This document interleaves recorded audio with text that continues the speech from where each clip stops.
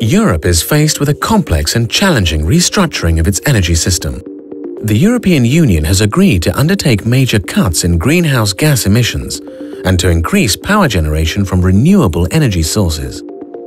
Wind power will make up much of Europe's future power generation. Several major projects are already being constructed and planned on the continent, in the North Sea and along the UK coastline.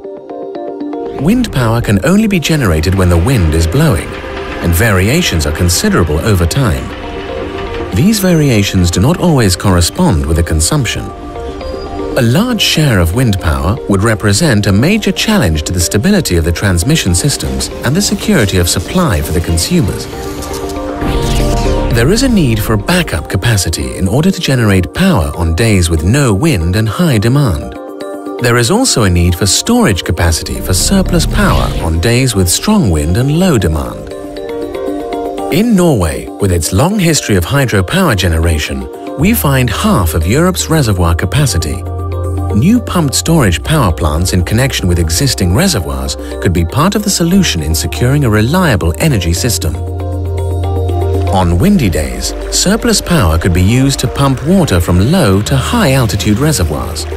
This water could in turn be released to generate power on days when demand is high and wind levels are low. This cycle can be repeated over and over again.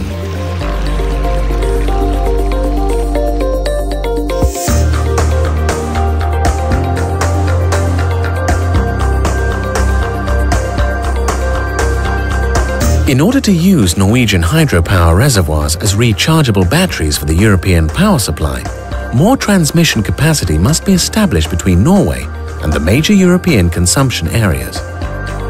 Pumped storage power solutions must be developed in such a way that the environmental impacts are reduced to a minimum.